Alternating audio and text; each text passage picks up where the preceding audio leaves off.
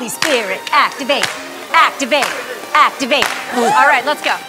11 years, this never happened before.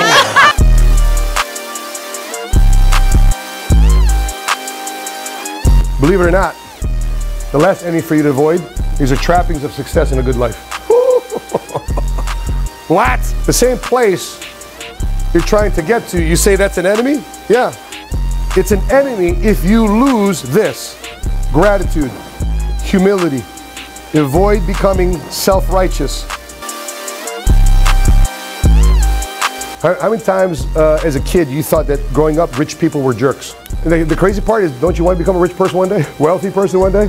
Generous person one day? So I told myself, when I get to that point, I'm going to do my part to make sure I change that stereotype.